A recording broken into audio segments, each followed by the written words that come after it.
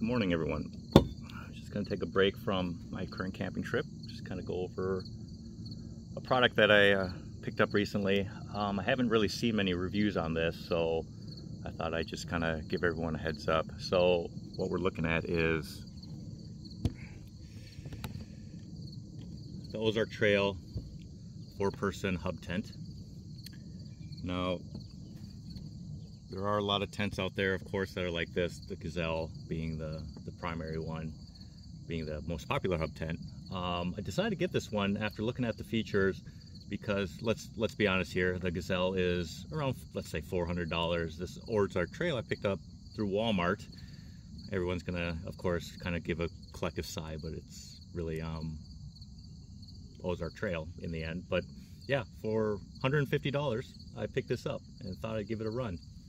So today I'll just go through some of the features and whatnot,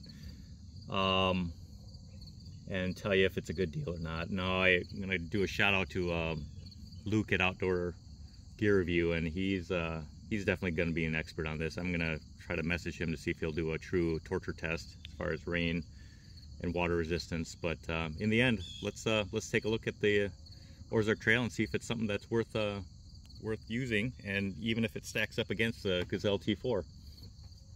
So the first thing you're going to see is it is a hub tent. The hubs are on 3 sides. The 4th side is actually just supported by some internal poles. It kind of makes it nice because, of course, it makes the door much larger. Anyone who's had the Gazelle knows that the door is pretty tight. As we get closer, you got the rain fly set up. On the floor here, there is a little area where you can, kind of dust off your shoes and stuff like that. So it's kind of a nice feature. The door is protected. It's very large, but it is protected by a covering, so it should help prevent some water intrusion. Let's just go inside really quick. What you're gonna see with one of these style tents is it is very spacious. Now, 4 people is a little bit of a stretch in my mind. I would say 3 people with gear, 2 cots with gear, but 4 people in a pinch. That's about it. All right. So the nice thing about these kind of tents is, of course, the height. You can stand in it. Most people, unless you're over, I would say 6.5 feet tall, would find this tent pretty comfortable to stand in. And if you're anything like me, if you're getting older, you don't like bending over in a tent, especially when you're trying to get dressed. Let's go inside here really quick. Some of the other features you're going to see. It is vented at the top. Right here, there is a little bit of a pouch that you can put stuff, lights, tablets, I suppose, anything like that. Smaller windows. That's kind of the thing about hub tents, but there are plenty of them. The other feature to note is there is a vent for the floor. That should help keep some of the draft in here to keep it cooler when necessary. You're going to see this random pouch here. Another little feature. They seem to have plenty of storage pockets. So in addition to that, you have that. And then on the other side, you also have a storage. All right. I know the Gazelle tent has a detachable floor, but this one does not have that. And that's fine. I don't know what the purpose of a detachable floor is. I suppose if you want to just be on dirt or something like that, it's a great idea. There are these neat windows. Mine are all kind of have moisture on them right now, but that does let some natural lighting in. Really, overall, the features are pretty good.